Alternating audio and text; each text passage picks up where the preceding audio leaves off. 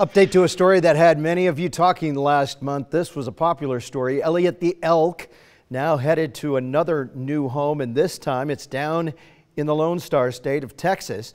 The 400-pound lovable bull elk left Idaho this morning after 6 weeks at an Idaho Fish and Game facility. Elliot will become part of a teaching herd for wildlife management and vet programs at the university at Texas A&M University. He can do a lot of good to a lot of people by helping them to learn about elk management and how to handle those animals. So it was a good fit. Be a good boy, Elliot. Sit.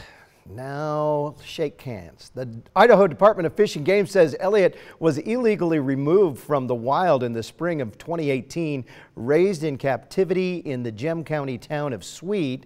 Over the summer, Fish and Game moved him to Bear Valley with the hope that he would integrate with the wild elk herds. Instead, he just wanted to find a human camp and hang out and be a good boy.